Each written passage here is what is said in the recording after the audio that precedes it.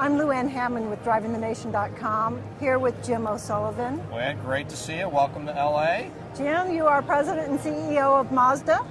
Yes, I am. You are showing a Mazda Shinari concept. We have two vehicles here that we're showing at the LA Auto Show. One is the new Mazda 5 next generation, which we did the global reveal in Europe.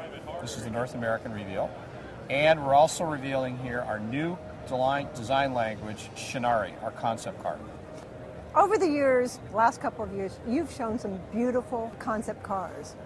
Are you bringing them out into production? Well, let's put it this way.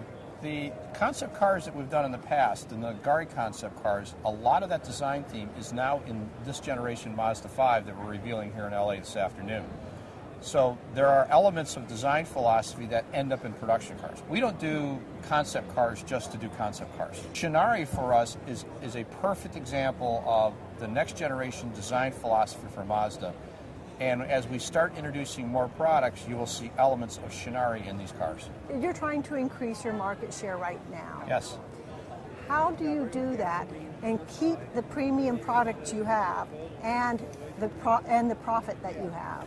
Well, I mean, it's certainly a very challenging market that we're in right now. Right. But if you go back and take a look at over the last several years, our net revenue is continuing to improve, and driven by a couple of situations. Number one, we just received here today an award from ALG as being one of the top 3 residuals in the United States for the primary brand for Mazda. So one of the top 3. 4 to 5 years ago, we were significantly away from the top. We've also been able to, because we've been doing products, we've been reducing incentives because we're selling our cars based upon demand, not because of the deal. And Mazda 3, Mazda 6, CX-7, CX-9 is a perfect example of that. CX-9 just received the ALG award of the best vehicle with the highest residual in the crossover segment. You are now a standalone company?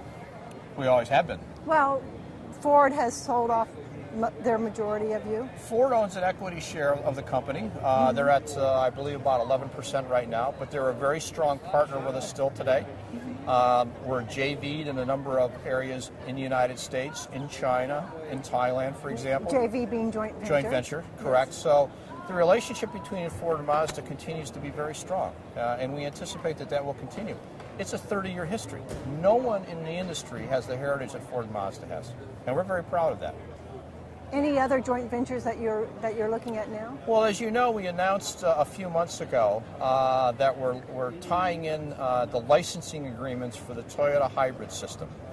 As we're continuing to evolve powertrains, as you know, we've been very public about improving overall fuel economy on our footprint. Again, vehicles, we don't make big SUVs and full-size trucks, but by improving our fuel economy by 30% over the next several years.